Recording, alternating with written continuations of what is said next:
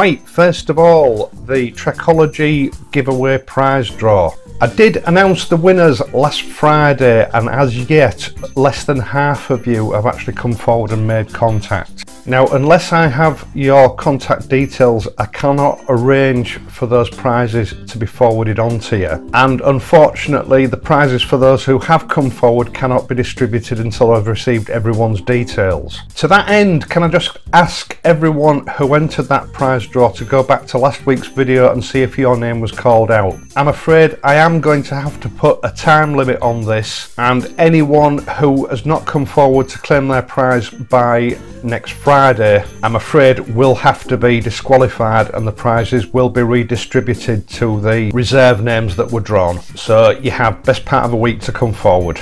Also, just a reminder for those of you who entered the Motones prize draw for that set of throttle body covers, the winner will be announced this coming Wednesday. Now, as I'm sure most of you will remember, last year I fitted the R&G stainless steel radiator guard to the T120. Now, I do still like it, there's nothing wrong with it, but something else caught my eye, and so it's time for a change. Now, the R&G radiator guard is quite a typical example of what's available out there at a fairly typical price. I think with the VAT etc it's somewhere around about 70 or 80 pounds. It's a piece of sheet stainless steel that's been laser cut and then folded to fit the radiator. As I say, a typical example of what is available out there.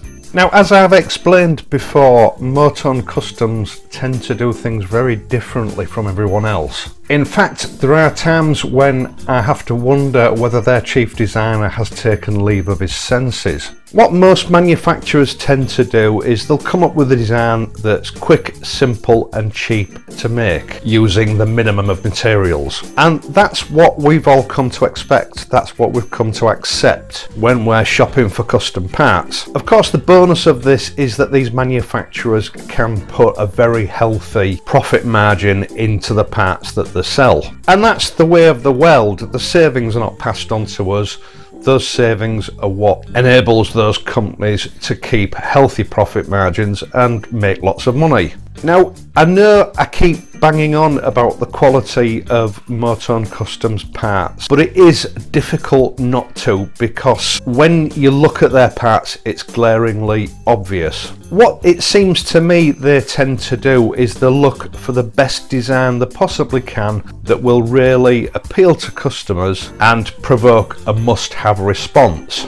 And they don't deal with the difficulties of how that part's actually going to be manufactured until they've decided on the design. And the product that we're going to look at today is a very typical example of that, because the way they've built this radiator cover that we're going to look at today, to be quite honest, is nothing like anything I've seen before when it comes to these sort of parts. This is a Union Jack pattern radiator cover, and it's designed to fit all the current water-cooled Bonneville twins. With the exception of the included 6 little screws which are stainless steel, the whole thing's been constructed from 6061 T-grade aluminium. Now, so far that all sounds pretty standard fare for these kind of accessories, but I assure you it's anything but. The actual framework itself that incorporates the Union Jack design isn't made from bent channeling with a Union Jack welded into the centre of it as you would normally expect to see with these sort of parts. Motones instead have chosen to take a huge slab of aluminium billet and then CNC machine that aluminium billet to form the main body of this radiator cover.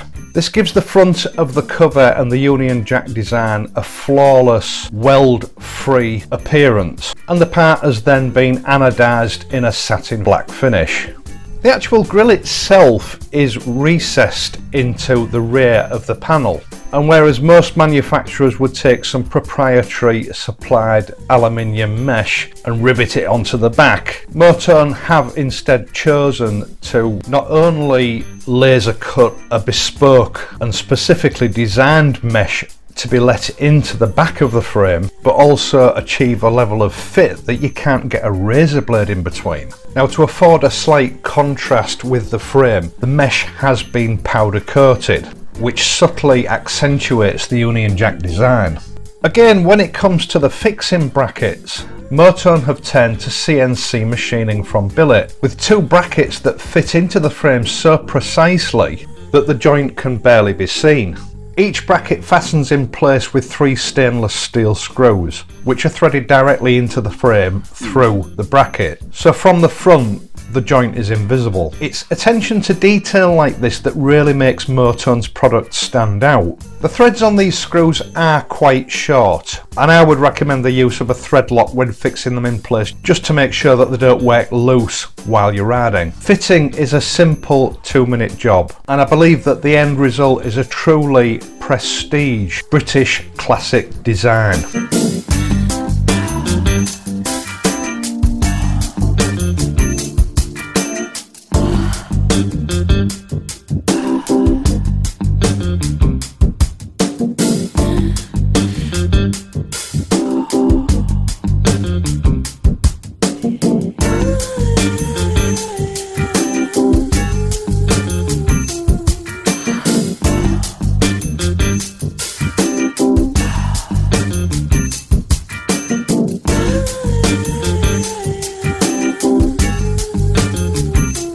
The fact that the water-cooled twins are water-cooled and they do have a radiator is something that has divided opinions since their inception a couple of years ago. And to that end, I think this design plays a very clever game. It doesn't immediately draw your attention to the radiator. It's classy and understated.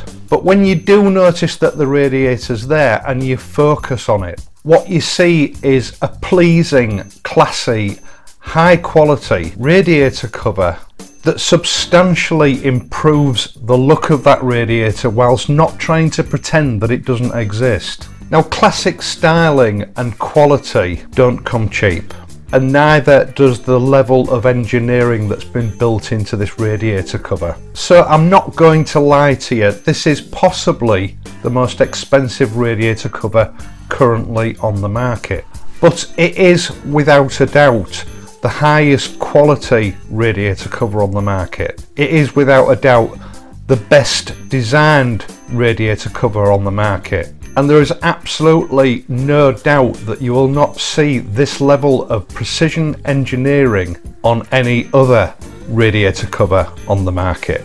Now, we all have different views and different priorities when it comes to choosing custom parts for our bikes. There are those that don't intend keeping the bikes for that long, so cheap and cheerful is the order of the day. And if that's the case, cheap Chinese imports are undoubtedly your best bet. But there are those, like me, who intend keeping the bikes long term. And we look for custom parts that embody traditionally British views. We look for the best of the best. We want something that doesn't just make the bike look good, it also increases the perceived value of that bike. And that's what Motones does best. It doesn't take the easy route, it takes the best route when it comes to designing these parts. And I think there's an old saying that goes something like, the quality is appreciated long after the price has been forgotten. Now, obviously, as always, I will leave a product link for this radiator guard in the video description down below. Thanks once again for watching, and I hope that you've enjoyed this video and found it useful. If you have enjoyed it, please leave a like and subscribe to the channel. I will be back with payday projects on Wednesday. I'll also be announcing the winner of those black throttle body covers. So until then, please ride safely, and I'll see you soon.